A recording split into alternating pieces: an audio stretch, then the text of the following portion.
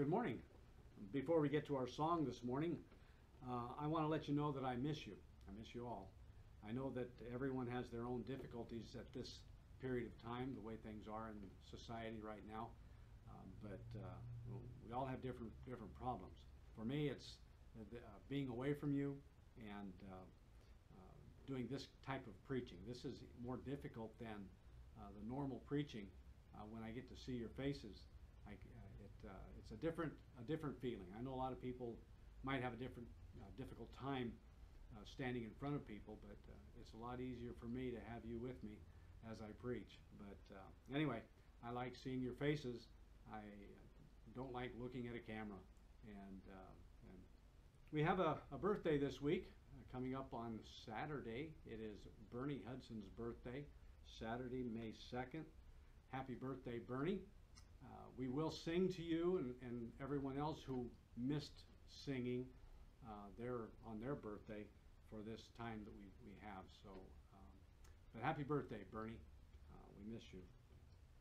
Our memory verse for the month of April has been Romans 8:31. So let's say that together. Romans 8:31. What shall we then say to these things?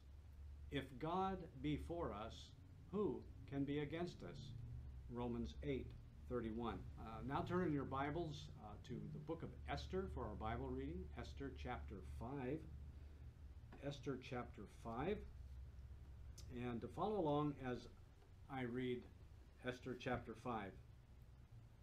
Now it came to pass on the third day that Esther put on her royal apparel and stood in the inner court of the king's house, over against the king's house, and the king sat upon his royal throne in the royal house. And it was so, when the king saw Esther the queen standing in the court, that she obtained favor in his sight. And the king held out to Esther the golden scepter that was in his hand. So Esther drew near and touched the top of the scepter. Then said the king unto her, What wilt thou, Queen Esther? And what is thy request? It shall be even given thee to the half of the kingdom. And Esther answered, If it seem good unto the king, let the king and Haman come this day unto the banquet that I have prepared for him. Then the king said, Cause Haman to make haste, that he may do as Esther hath said. So the king and Haman came to the banquet that Esther had prepared. And the king said unto Esther at the banquet of wine, What is thy petition? And it shall be granted thee. And what is thy request? Even to the half of the kingdom it shall be performed. Then answered Esther and said, My petition and my request is, if I have found favor in the sight of the king, and if it please the king to grant my petition, and to perform my request, let the king and Haman come to the banquet that I shall prepare for them, and I will do tomorrow as the king hath said. Then went Haman forth that day joyful, and with a glad heart. But when Haman saw Mordecai in the king's gate, that he stood not up, nor moved for him, he was full of indignation against Mordecai. Nevertheless, Haman refrained himself, and when he came home, he sent and called for his friends, and Zeresh his wife. And Haman told them of the glory of his riches, and the multitude of his children, and all the things wherein the king had promoted him, and how he had advanced him above the princes and servants of the king. Haman said moreover, Yea, Esther the queen did let no man come in with the king unto the banquet that she had prepared, but myself. And tomorrow am I invited unto her also with the king. Yet all this availeth me nothing, so long as I see Mordecai the Jew sitting at the king's gate. Then said Zeresh his wife and all his friends unto him, Let a gallows be made of 50 cubits high, and tomorrow speak thou unto the king that Mordecai may be hanged thereon. Then go thou in merrily with the king unto the banquet. And the thing pleased Haman, and he caused a gallows to be made. Let's pray. Thank you, Lord, for being here with us today, watching over us, even though we are separated from one another. I pray that you would work in the service today, work through the message, that the Holy Spirit would speak to each one of our hearts. Help us to look forward to what you have for us, not just in this message, but in the future. Lord, you want the best for us, so I pray that you would guide us in listening to the Word of God so that the Holy Spirit can touch our hearts and give us strength as we depend on you, as we have faith that you are going to work out all things for good for us who love you and those of us who are called according to your purpose. Guide us now, I pray in Jesus' name. Amen. We're going to sing a song, or actually you're going to see the words on the screen, so follow along as we sing Showers of Blessing.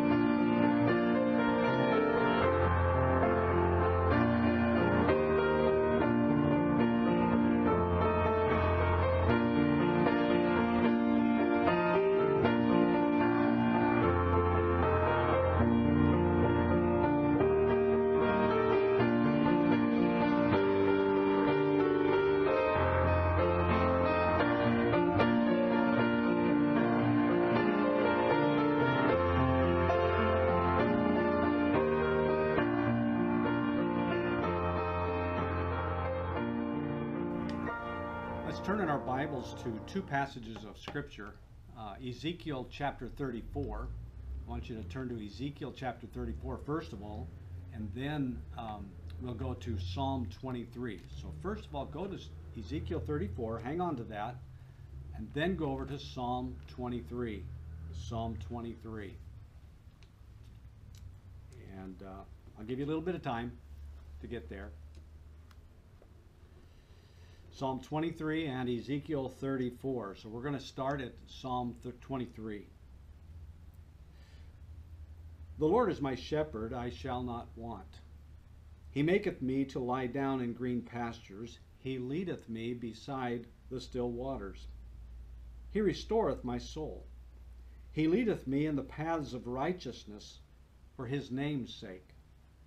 Yea, though I walk through the valley of the shadow of death, I will fear no evil, for thou art with me. Thy rod and thy staff, they comfort me. Thou preparest a table before me in the presence of mine enemies. Thou anointest my head with oil, my cup runneth over. Surely goodness and mercy shall follow me all the days of my life, and I will dwell in the house of the Lord forever. Now go over to Ezekiel chapter 34. Hang on to Psalm 23. We're going to come back there too. Ezekiel 34. And let me read two sections in here, verses number 1 through 6, and then we'll jump down to verse number 11. Beginning at verse number 1. And the word of the Lord came unto me, saying, Son of man, prophesy against the shepherds of Israel. Prophesy and say unto them, Thus saith the Lord God unto the shepherds, Woe be to the shepherds of Israel that do feed themselves. Should not the shepherds feed the flocks? Ye eat the fat, and ye clothe you with the wool. Ye kill them that are fed, but ye feed not the flock. The diseased have ye not strengthened, neither have ye healed that which was sick, neither have ye bound up that which was broken, neither have ye brought again that which was driven away. neither have ye sought that which was lost, but with force and with cruelty have ye ruled them. And they were scattered because there is no shepherd, and they became meat to all the beasts of the field when they were scattered. My sheep wandered through all the mountains, and upon every high hill. Yea, my flock was scattered upon all the face of the earth, and none did search or seek after them. We see here the difference between human shepherds who feed themselves rather than feed the flock, take care of themselves rather than take care of the people of God. And it's a sharp contrast to what we saw in Psalm 23 of God being our shepherd. Now jump down to verse number 11, and we'll go read verses 11 through 16. For thus saith the Lord God, Behold, I, even I, will both search my sheep and seek them out. As a shepherd seeketh out his flock in the day that he is among his sheep that are scattered, so will I seek out my sheep, and will deliver them out of all places where they have been scattered, in the cloudy and dark day. And I will bring them out from the people, and gather them from the countries, and will bring them to their own land, and feed them upon the mountains of Israel by the rivers, and in the inhabited places of the country. I will feed them in a good pasture, and upon the high mountains of Israel shall their fold be. There shall they lie in a good fold, and in a fat pasture shall they feed upon the mountains of Israel. I will feed my flock, and I will cause them to lie down, saith the Lord God. I will seek that which was lost, and bring again that which was driven away, and will bind up that which was broken. I will strengthen that which was sick, but I will destroy the fat and the strong. I will feed them with judgment. And again, God shows himself as being a proper shepherd, a good shepherd, because he wants good for the sheep.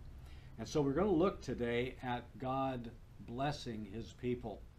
When you compare Psalm 23 to Ezekiel, where the shepherds did not take care of the flock, it's a bad scene, it's a bad picture for the people. But when God shows himself, remember Psalm 23 was written by David long before Ezekiel wrote what he did and what God said he would do. David knew it. David knew God was a great shepherd. He says, let's go back to Psalm 23, and we'll read part of the verse number 5. He says, in the last little phrase of verse number 5, he says, my cup runneth over. My cup runneth over. Look over, you can close that now. We'll just remember that, where David says, my cup runneth over. And he's recognizing God taking care of him, God bringing blessings. In Ezekiel chapter 34, we see a couple of verses. We'll read verses 25 and 26, but I just want you to focus and look at verse number 26 right now. Verse number 26, God says, and he's talking about his children, of course, in the Old Testament specifically, it's the children of Israel, God's chosen people, but we can apply it to ourselves today because we are God's people. Verse number 26, and I will make them and the places round about my hill a blessing, and I will cause the shower to come down in his season. There shall be showers of blessing. And if you paid attention, we had just seen, or hopefully we sang the song, there shall be showers of blessing, looking at what God wants to do for us, his people. God wants to shower blessings. When David said, my cup runneth over, he's telling us that God doesn't stop at just sprinkles of blessing. The song said, mercy drops around us are falling. God wants to go farther than that. God wants to bless us immensely. And that's why he says there shall be showers of blessing. When you pour a glass of water, or a glass of milk for that matter, and you pour it, and you want a full glass of milk, do you pour it right up to the very top, the very brim of the glass, or do you leave it down a quarter of an inch or an eighth of an inch and you still call it full? You probably do it that way because you spill it when you try to take it over to the table or anything, or even lift it up to drink it if it was all the way to the top. But when God gives us his blessing, David said, "My cup runneth over."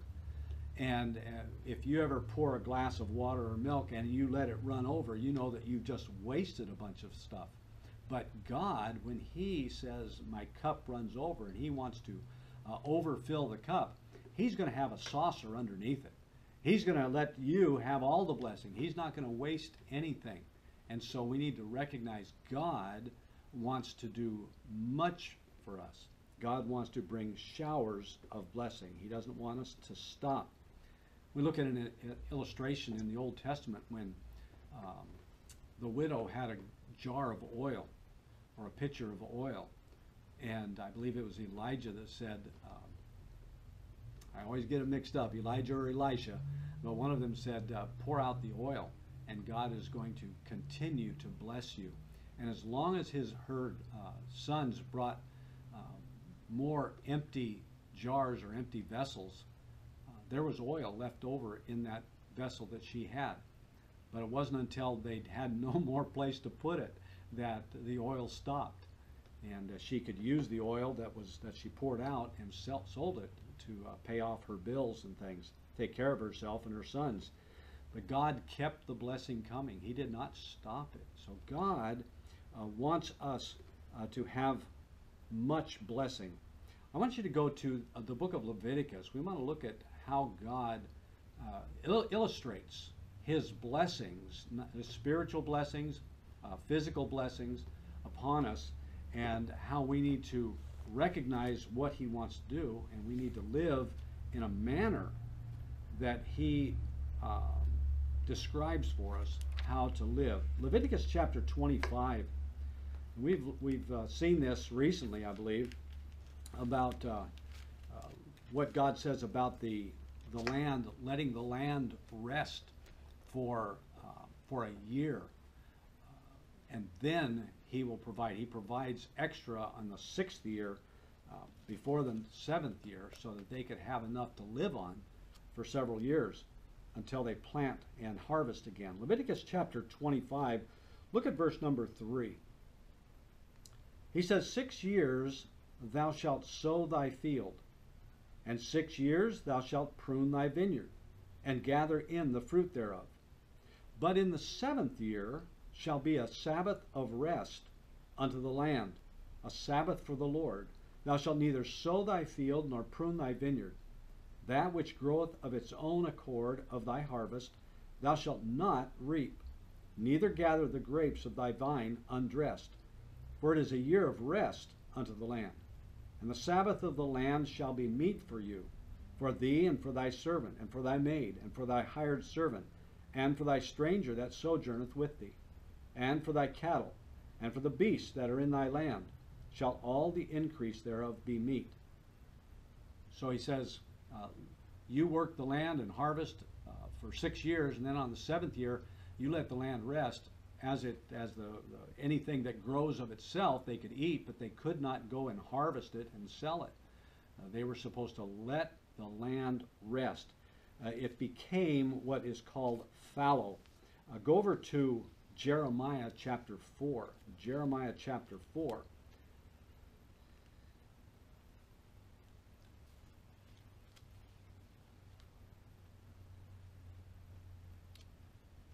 Jeremiah 4, and we're going to start, read a couple of verses starting at verse number 3. Jeremiah chapter 4 and verse number 3. For thus saith the Lord to the men of Judah and Jerusalem, break up your fallow ground, and sow not among thorns. Circumcise yourselves to the Lord, and take away the foreskins of your heart, ye men of Judah and the inhabitants of Jerusalem, lest my fury come forth like fire and burn, that none can quench it, because of the evil of your doings. He says to break up your fallow ground, and that's talking about the fallow ground is uncultivated, or it's just left to rest, left to grow things on its own, and that's what we saw in Leviticus. God wanted them to do. Let the land rest. I'll bring forth some things, and it'll grow weeds too, but don't go out and pull the weeds, just leave it alone. But here he says break up your fallow ground, and he's not talking about the land. He's talking about their hearts. Get the ground of your heart ready to plant, so that the harvest of your heart will be a good one. He says, don't plant just anywhere. Notice what he said. He says, and sow not among the thorns. Don't be planting seed out in where the thorns are grow or where the weeds are going to grow. Break it up and prepare the ground. Get it ready for a good harvest. Get it ready for good seed that is to be sown.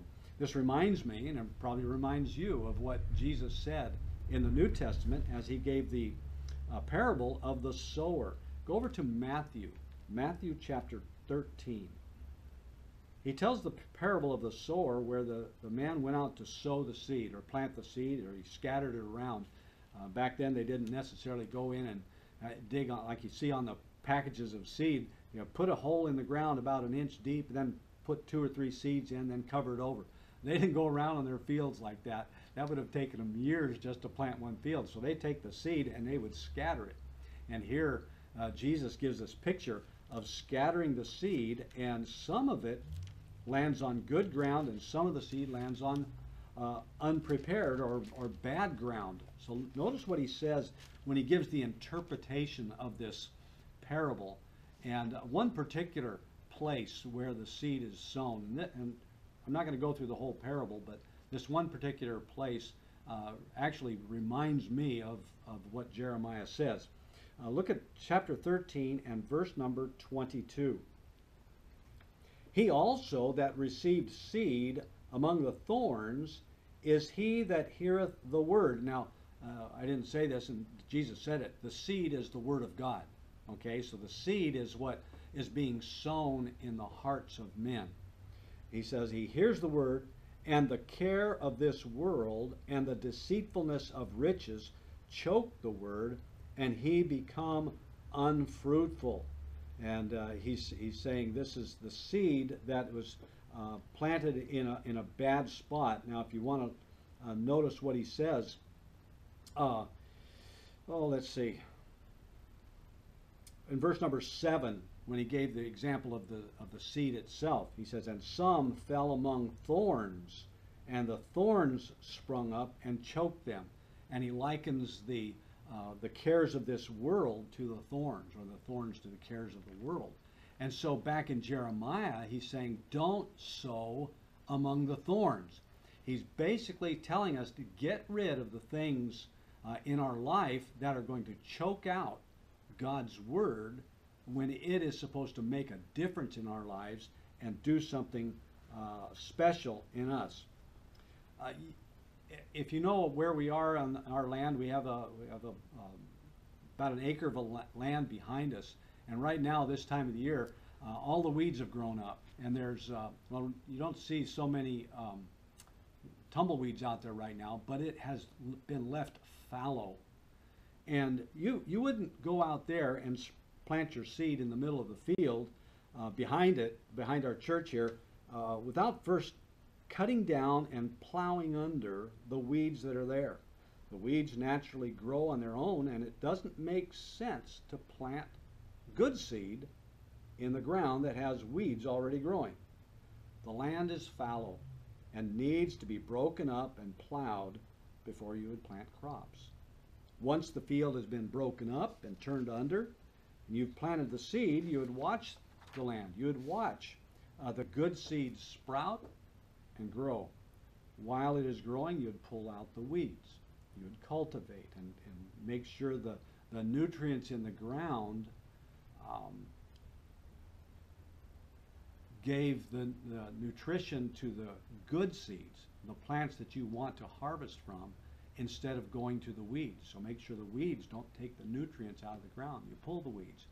You might hoe them. But it's that way in the Christian life. As the Word of God begins to grow in our lives, and we begin to grow spiritually, there are times when the things of this world pull us away. And we need to get rid of those things that are hindering us from being the kind of people, the Christians that God wants us to be. Go over to the book of Hosea. Hosea chapter 10. Hosea chapter 10.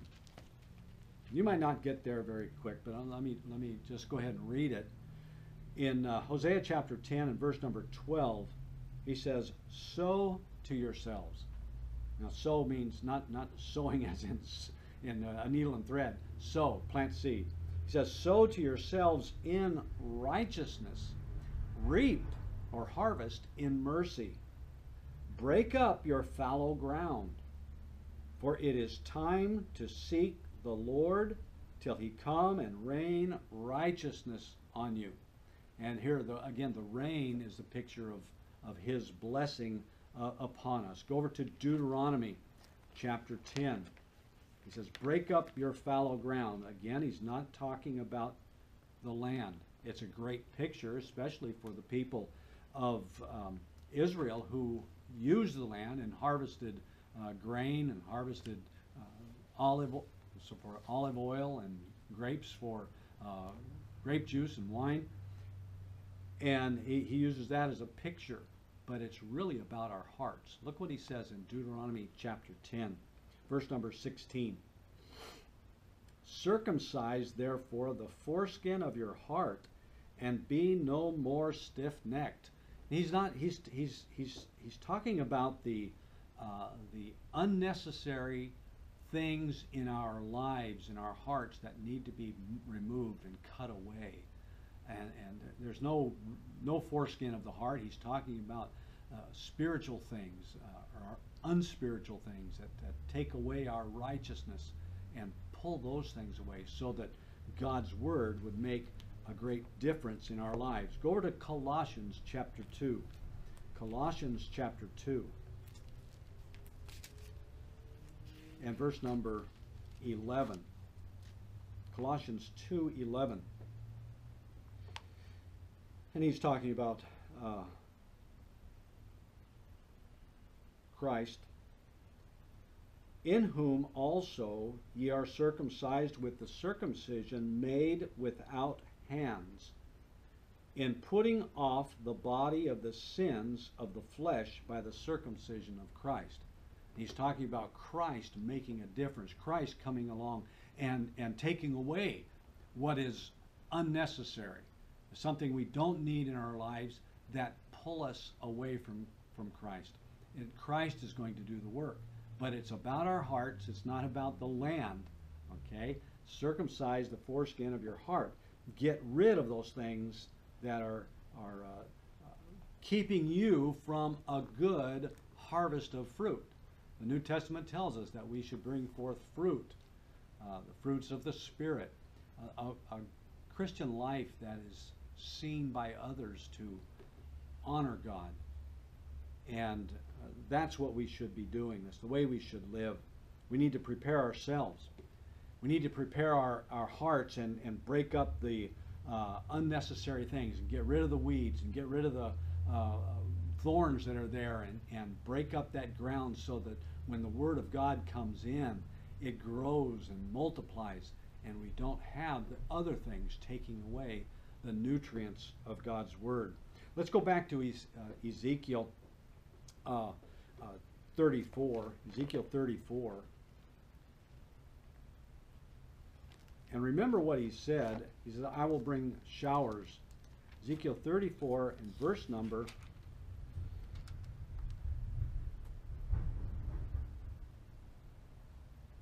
25. He says, I will make with them a covenant of peace, and will cause the evil beasts to cease out of the land."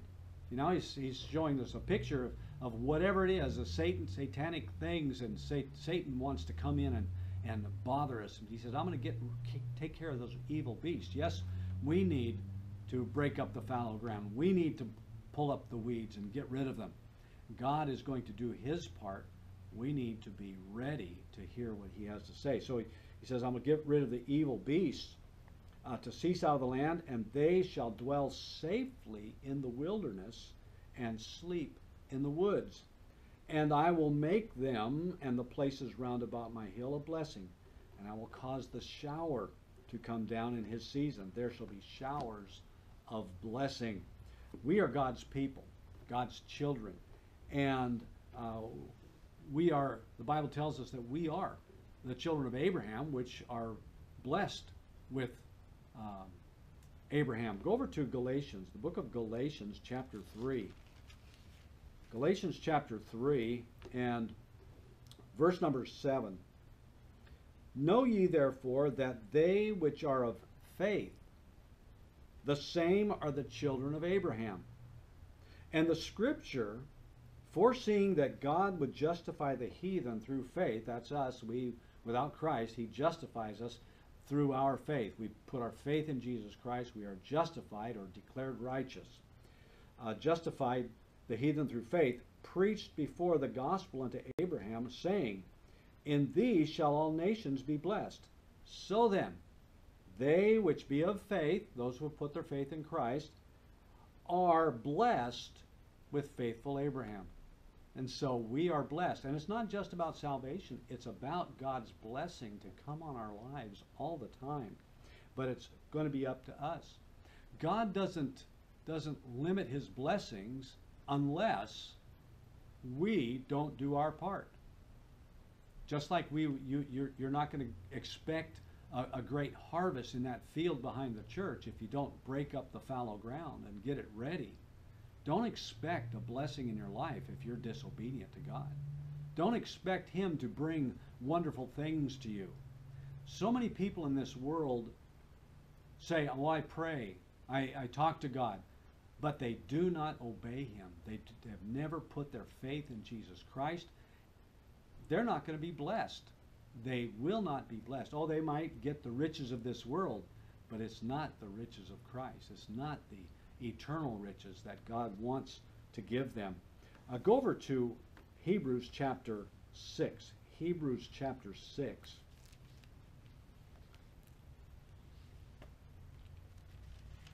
And look at verse number 7. Hebrews 6, verse number 7. For the earth, which drinketh in the rain that cometh oft upon it, and bringeth forth herbs meet for them by whom it is dressed, receiveth blessing from God. Now there's a picture again. He's showing the earth. The earth receives the rain, receives the showers for the physical crops. But that's the picture of what should be in our hearts. Verse number 8.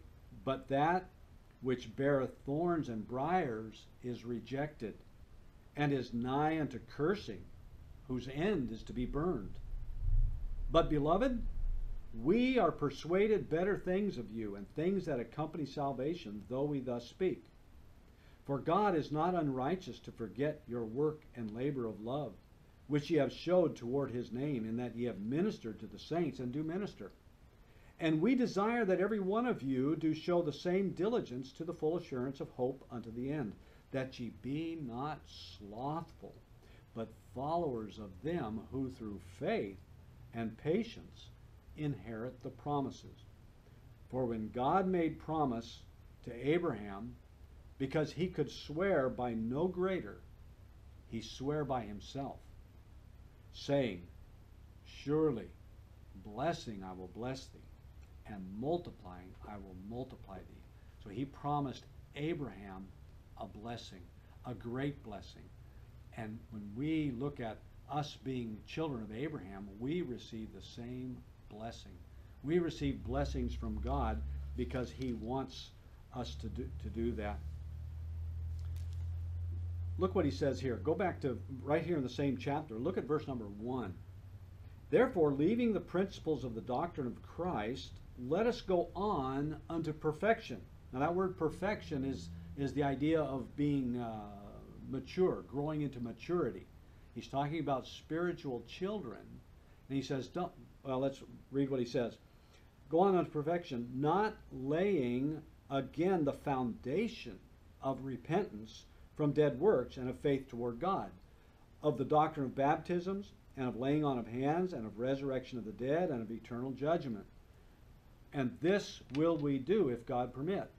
Now, he's saying, stop just staying babies.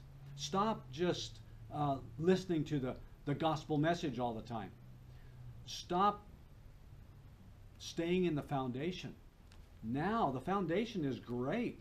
The foundation of Jesus Christ has been established. Now we grow up into an edifice. We are to be edified and growing stronger spiritually. This is what an edifice is. It's a building. Nobody builds a foundation and says, okay, now I'm done. And they live on, unless they want a skating rink or something. But a foundation is to be built upon. That's not the end result. You might see some foundations having been built. You know, sometimes they've done it around here when they build a house. They build the foundation, but the economy goes down, so the foundation just sits there and nothing is built upon it. Who's going to use it? Nobody. It's good for nothing. So a foundation is only as good as we build on it. Of course, Jesus Christ is the sure foundation, and when you have salvation in Christ, you're okay, but God wants you to be built on that foundation. God wants you to grow into maturity, spiritual maturity, go on into perfection, he says. Look down at, well, we read verse 7. So he's showing verses 1 through 3 to be growing, and that growing is the idea, the picture he gives us of the earth drinking in the rain that God brings in. So when we break up our fallow ground, when we recognize the things in our hearts that are wrong, we should do like that man did when he had a son who was, the Bible says, lunatic. He fell down, he was demon possessed, and he came to Jesus and he said this, Lord, I believe, help thou mine unbelief. See, if we don't come to Christ and say, or God say, God, I know this is true. I know what you want from me. Help me to get rid of those things, that unbelief that I'm hanging on to. Get rid of that so I can be built up, so I can take in your blessings and grow by it. When we break up our fallow ground of our hearts and we get rid of those things, God wants us to expect blessings. There shall be, he says, there shall be showers of blessing. We need to expect him to bless us. We need to expect him to bless our families. We should expect him to bless our friends. We should expect him to bless our efforts in our church. We should expect him to bless our life. Go over to the book of Psalm 62. Psalm 62. We're going to start at verse number 5. Psalm 62, verse number 5. My soul, wait thou only upon God, for my expectation is from him. See, there's that expectation, and that's what he wants to do. He wants to bring us showers of blessing. It says, he only is my rock and my salvation. He is my defense. I shall not be moved. In God is my salvation and my glory. The rock of my strength and my refuge is in God. Trust in him at all times, ye people. Pour out your heart before him. God is a refuge for us. So God is the one we should be trusting in. God is the one who's going to make a difference in our life. But it's up to us to get ready for his word to come in, so that word grows stronger and stronger and builds us up into the people God wants us to be. Blessings come through faith. Blessings come because we are obedient. Blessings also come as we give. And I want to look at those for a little bit. Blessings come through faith.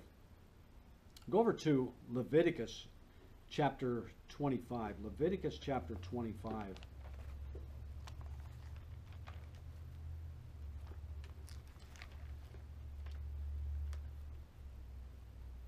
Leviticus 25 and verse number 1. And the Lord spake unto Moses in Mount Sinai, saying, Speak unto the children of Israel, and say unto them, When ye come into the land which I give you, then shall the land keep a Sabbath unto the Lord. 6 years thou shalt sow thy field, and 6 years thou shalt prune thy vineyard, and gather in the fruit thereof. I know I read this, but let's finish here. But in the 7th year shall be a Sabbath of rest unto the land, a Sabbath for the Lord. Thou shalt neither sow thy field nor prune thy vineyard. Now we saw that, he told them that, but of course in their hearts there's a wonder. So wait a minute, if I'm not going to plant anything, what am I going to live on? And they actually ask him that question. But look what he says. Look, go down to verse number 20. And if ye shall say, if you ask this question, what shall we eat the 7th year? Behold, we shall not sow, nor gather in our increase. And God says this, Then I will command my blessing upon you in the 6th year, and it shall bring forth fruit for 3 years. And ye shall sow the 8th year, and eat yet of old fruit until the 9th year, until her fruits come in. Ye shall eat of the old store. And so he makes it very clear. I'm going to give you enough for 3 years on the 6th year. Because on the 6th year, or on the 7th year, you're not going to plant. And so during the 7th year, you're not going to have anything to eat. And so he gives them food for the 6th year, the 7th year, and then they have to plant the 8th year, but they have to wait for that harvest to come in, and so then they'll eat in the 9th year. So he gives them food for 3 years worth, so they have time enough to eat. But would they do it? Well, blessings come by faith. And so they, by faith, if they did that, if they let the land rest, God would bless them. I am sure that the very first 6th year, and that's kind of funny, the first 6th year, they had 3 years worth of food.